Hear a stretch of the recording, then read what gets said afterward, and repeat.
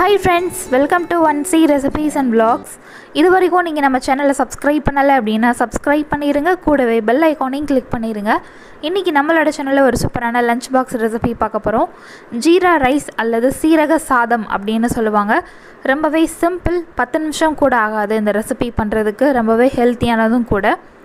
குழந்தைங்கள்ல இருந்து பெரியவங்க வரைக்கும் எல்லாரும் கண்டிப்பா விரும்பி சாப்பிடுவாங்க. ரொம்பவே ஈஸியாவும் இருக்கும், டேஸ்டியாவும் இருக்கும். இப்போ அந்த ரெசிபி பண்ண ஸ்டார்ட் பண்ணிடலாம்.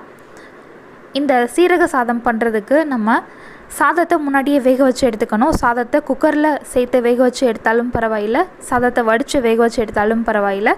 ஃபஸ்ட்டு நீங்கள் சாதத்தை வேக வச்சு எடுத்துக்கோங்க. இப்போது ஒரு ஃப்ரை பேன் எடுத்துகிட்டு அது நல்லா சூடான பின்னாடி அதில் 3 டீஸ்பூன் அளவு நெய்யை ஆட் பண்ணிக்கலாம். நெய் நல்லா உருகின பின்னாடி அதில் 1 டீஸ்பூன் அளவு சீரகத்தை இந்த மாதிரி நல்லா பவுடர் பண்ணி ஆட் பண்ணியிருக்கேன்.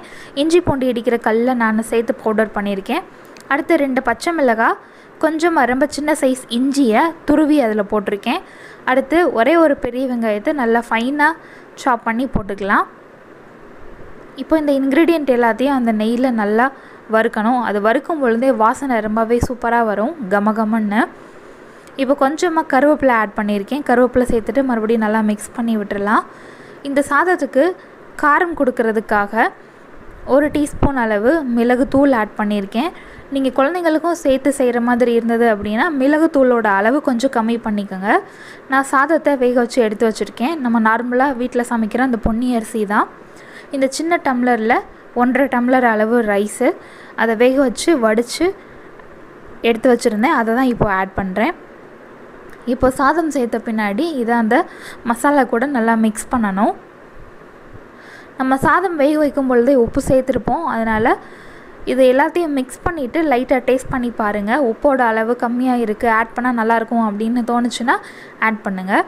இப்போது அந்த மசாலையில் நல்லா மிக்ஸ் பண்ணிட்டோம். இப்போ இந்த டைமில் கொஞ்சமாக மல்லி இலை சேர்த்து அதையும் நல்லா மிக்ஸ் பண்ணிவிட்டு ஃப்ளேம் ஆஃப் பண்ணிடலாம். அவ்வளோதான். ரொம்பவே சிம்பிளான ஒரு ரெசிபி இது.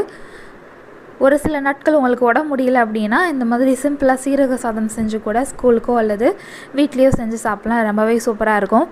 இது கூட அப்பளம் இல்லாட்டி உருளைக்கிழங்கு பொரியல், இந்த மாதிரி ஆம்லேட் வச்சு சாப்பிட்டா ரொம்பவே சூப்பராக இருக்கும். இந்த ரெசிபி நீங்களும் ட்ரை பண்ணி பாருங்கள், ரொம்பவே நல்லாயிருக்கும். இந்த வீடியோ உங்களுக்கு பிடிச்சிருந்தது அப்படின்னா இந்த வீடியோக்கு ஒரு லைக் கொடுங்க, எல்லாத்துக்கும் ஷேர் பண்ணுங்கள். தேங்க்யூ ஸோ மச் ஃபார் வாட்சிங்.